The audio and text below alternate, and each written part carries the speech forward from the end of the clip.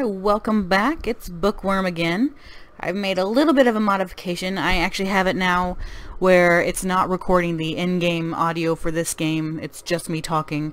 Because I don't know how to get it where the sound will turn down a little bit. With Dead Frontier it was quieter, but on the last two videos it seems like the music kind of really overpowers me talking, so I don't want to have to make you blare your speakers out in order to hear me and then have to hear the music on top of it. So it's really great music, but you know, it's kind of hard to have that going while I'm trying to talk at the same time. So you'll just have to deal with me doing a soundtrack. So maybe I should sing a little, you know, loving you. Okay, I won't do that for you. But so anyway, we have our next installment of Been There, Done That. And like I promised in the last video, we are going to see the zombie at this one, because we're about to go to the zombie universe. As you can see, actually, there's a door right here with some blood coming out of it. That's rather ominous looking. So that is actually the door we're going to be going into first. So let's walk over here. As you can see, there's a lock right here. Looks like a bunny shape.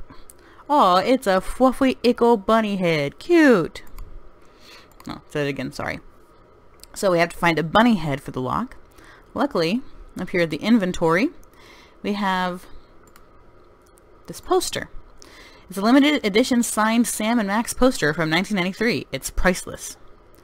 Well, too bad it's priceless, because we're about to damage it. You can see there is a bunny head in that poster. So what we need to do is take the scissors to the priceless poster, of course. And we now have a bunny head. It's kind of grotesque, but we're about to go see some decapitated heads in this next door, so you get what you get. So now we use that here on the lock, and we're open. Ooh, looking good already.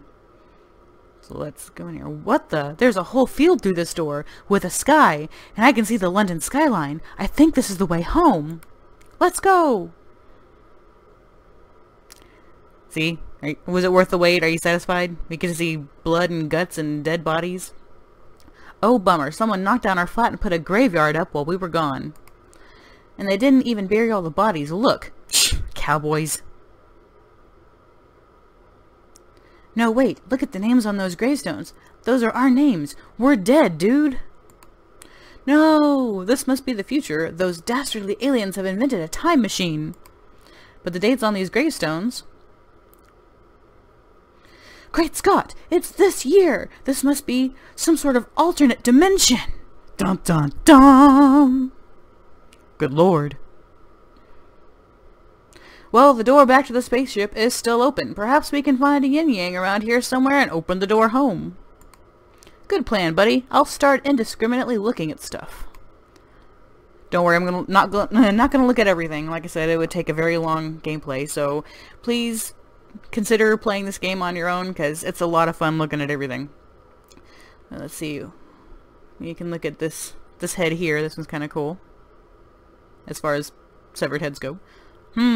What? I could have sworn I'd seen that head move.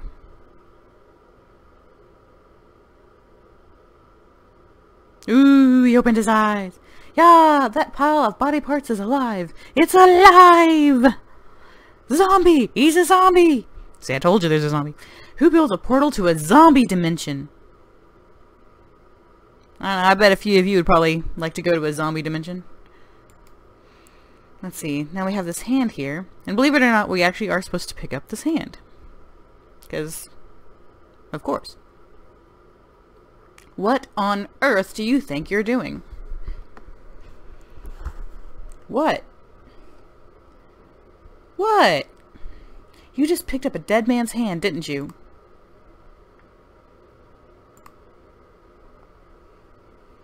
Yeah, so?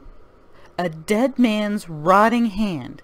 Yeah, what? It's not still twitching or oozing or anything. Why did you do that? You know, to grip stuff. In case anything needs, you know, gripping. You're an idiot, you know that?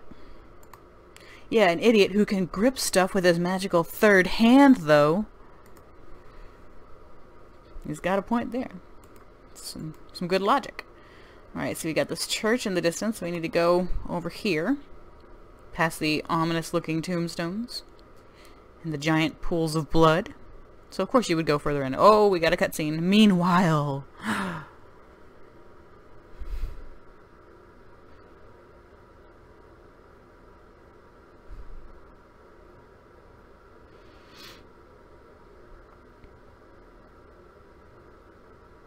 So, my friend, is everything going according to plan? Indeed. Code for the Hello World program is already 95% complete. And our two subjects have unwittingly constructed a makeshift receiving device, teleporting them aboard the spaceship. They have just found their way into Dimension 3428. Excellent. Now that they are in no position to interfere, we may commence with Phase 2 of our plan. My turn to drive! Aww.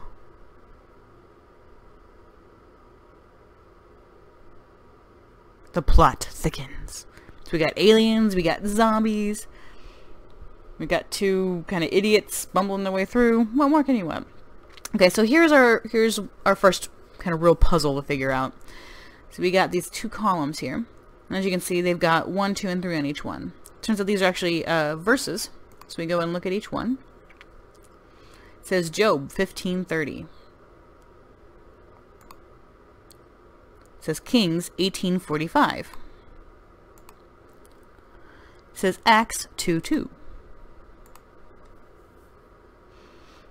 It says Judges 13:20. It says Isaiah 64:6. Oop, sorry, clicked again. It says Psalm 106:18. Alright, you got all that? Remember it? Alright. Now we keep walking. Now we see these 6 candles. Could they possibly correspond to the 6 verses we just saw? So we have a Bible right here. We go look at the Bible. Let me get to the eyeball. There we go. So this is the order they're in. And basically what it is, I'll go ahead and tell you ahead of time. You read each of these verses, and the verses either have something to do with flame or fire, or they have something to do with wind. So the ones that the candle that corresponds to the verse that has to do with fire, you light with your lighter. And then the ones that have to do with wind, then of course there is no fire, so you don't light those. And that's kind of the code to open up this lock.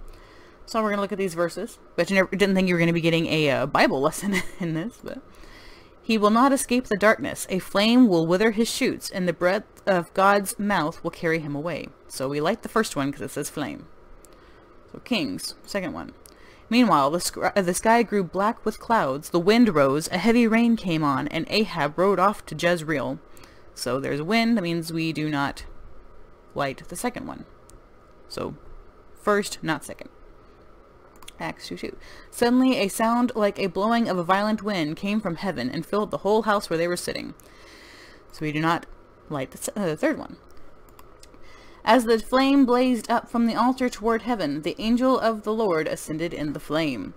So that means we do light the fourth one because it has flame. So first and fourth so far. Isaiah. All of us have become like one who is unclean, and all our righteous acts are like filthy rags. We all shrivel up like a leaf, and like the wind, our sins sweep us away. So we do not light that one. Fire blazed among their followers. A flame consumed the wicked. Alright, so that means we will light this one, and this one. So let's go get our lighter. Select the lighter. Let's light this one.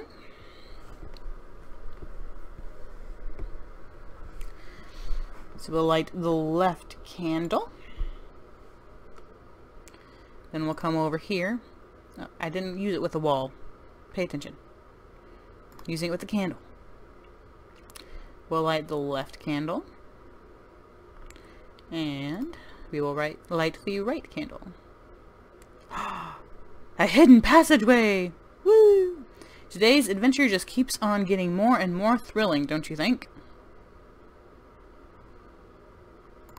I sure do, old buddy. Fancy a trip into the dark, dank, creepy-looking crypt? Absolutely not, but if it's going to help us out of this improbable mess, I suppose we'd better. After you. As always. Actually, I probably would go explore that. And we're supposed to take this Bible, by the way. It saves us having to backtrack, so I'll go ahead and grab that. Yeah, trust me, after the Bible lesson we just had, it's gonna get kind of wrong in a little bit, so... We follow the ominous blood trail.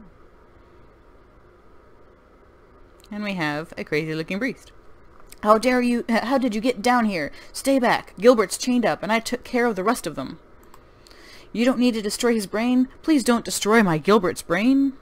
Okay, old timer, whatever you say. I didn't mean to walk all the way over there. I'm kind of getting all up in this guy's business right now. Let's move back over. Here we go. So let's talk to this guy. Actually, it's kind of funny if we try to touch him. I think it's kind of one of the wrong jokes.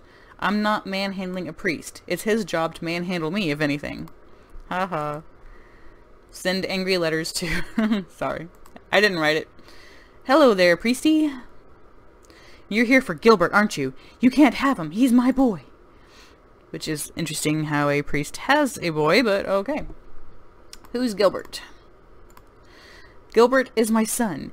He was sent home early from school after someone bit him during a cookery class. After only a few hours, he was dead and risen again. I managed to subdue him and chain him up down here. Now I must protect him, which includes stopping you two from getting through this door, by any means necessary. I still want to know why a priest has a son, but whatever, I'm not judging. Did you kill all the zombies in the graveyard? I am afraid so. Many of them were good friends of mine, but they had become the devil's instruments. So I read them their last rites and smote them down. Smote? You know, past participle of smite? Smite? Oh, jeez. I poked them in the face with a stick until they stopped twitching, okay? Ah, gotcha. Let us through the door, you crazy old Bible basher. Your wrath will not sway me, child. You will not enter Gilbert's room for your safety and his. Oh, go on. No. Nice cross. Oh, thank you. It's the only religious trinket I have left now. I left my trusty Bible upstairs. So, well, we better get back to fighting the undead. God be with you, my children. So he talked about his trusty Bible. So now we need to give him his Bible. What can possibly go wrong from this? Hey, Bible basher. Bash this. And he's dead. Brilliant. So we're killing priests now. No, well, maybe bumping off one or two if they absolutely insist on getting in the way. Do what you gotta do, right? And since we talked about how nice the cross is, let's go steal his possession. Don't think you'll be needing this anymore, will you, priesty? Wait, you're bumping off a priest and then stealing from him? Oh, Dan, don't be so puritanical. We're on an adventure. We can pick up whatever the hell we like. It's not stealing, it's adding to my inventory. The two concepts are wildly different, okay? Whatever you say, Kill Crazy. Well, as you've seen from my Dead Frontier videos, I do like robbing from dead bodies, so there we go. Too bad it's not corpse chips, right? We're still making that a thing, aren't we? Crumbs alive! What the hell is that thing? I guess that's Gilbert, the flesh-munching zombie son of a priest. God, well, I for one am not going anywhere near that kid. I don't think the restraining order counts after they've died, buddy. Really? I wish you told me that earlier. Again, I didn't write it. It's just terribly wrong, but so right in so many ways. So let's try talking to this guy. Hey, Gilbert, have you managed to retain the power of cognitive thought? Zombies, not renowned for their chatting skills. Okay, now I know I need to get this doll. Oh my god, look, it's some sort of teeny tiny little person lying on the floor. It's one of Gilbert's action figure toys, clearly. Is it? Oh yes, of course it is. I knew that. Of course you did, Professor. Well, regardless, I can't get to it because of Captain Chompy over there. I can't reach it without getting dangerously close to the zombie kid. Sorry. So now, we need to do something about his chompy smile. So let's get the glue and toss it over to him. Maybe he'll be a little less bitey. Here you go, Gilbert. Chomp down on this.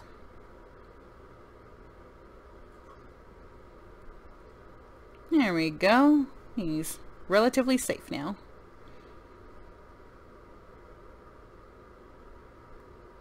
So now we can steal his toy. Stealing from a dead kid. You just keep getting better and better, don't you? So now we'll head back up. Back to the spaceship. Let's go, please. Alright. We're going to head back up to the spaceship because we're done with this dimension. And I'll end this episode. I'll try to do a dimension an episode if possible. There's some backtracking, I think, but it's not too bad.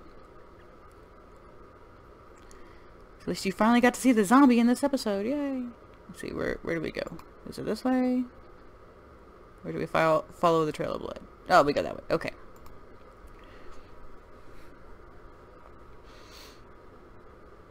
So I try to tie things in, even if it's terribly loosely. Here's where we follow the trail of blood, right? Here we go. It confused me.